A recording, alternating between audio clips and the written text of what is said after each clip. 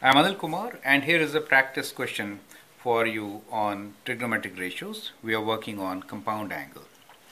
Given angle x in standard position with its terminal arm in quadrant 2 and tan x equals to minus 2 over 5, determine the exact values of each trigonometric ratio. So we are given sin 2 theta, cos 2 theta, and tan 2 theta.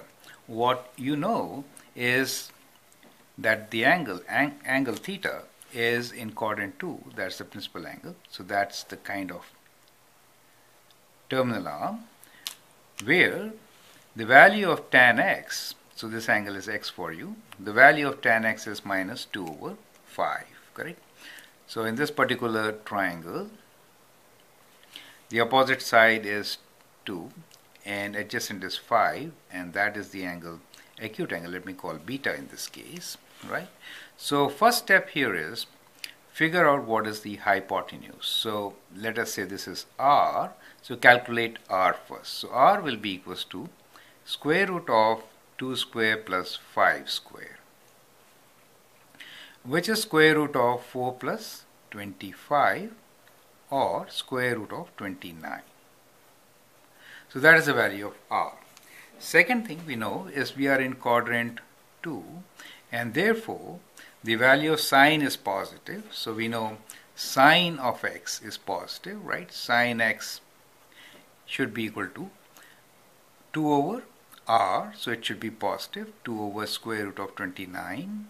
As far as the cos x is concerned, so we'll say cos x should be negative. Adjacent side is 5 over square root of 29, right? So these are the values to work with, right? So from tan x, we get all these things, correct? Now using these values, you can always evaluate. For example, sin 2x. Now sin 2x is equals to 2 times sin x cos x. Is that okay? Which is 2 times sin x is 2 over square root of 29 times cos x is 5 over square root of 29. Since this is negative, the whole thing becomes negative. Do you see that? We substituted minus, correct? Square. And that gives you 5 times 4 is 20. So it's minus 20 over 29. So that is the answer for sin 2x. You can calculate cos 2x also. So cos 2x, we have 3 different formulas for cosine. You could use any one of them. Let us use cos square x minus sin square x formula. Use this formula, substitute these values, so which in this case will be minus 5 over square root 29 whole square minus 2 over square root 29 whole square, right? So that gives you, when you square it, denominator is 29 and the numerator will be 5 square is 25, 25 minus 4, right? So 25 minus 4 will give you 21.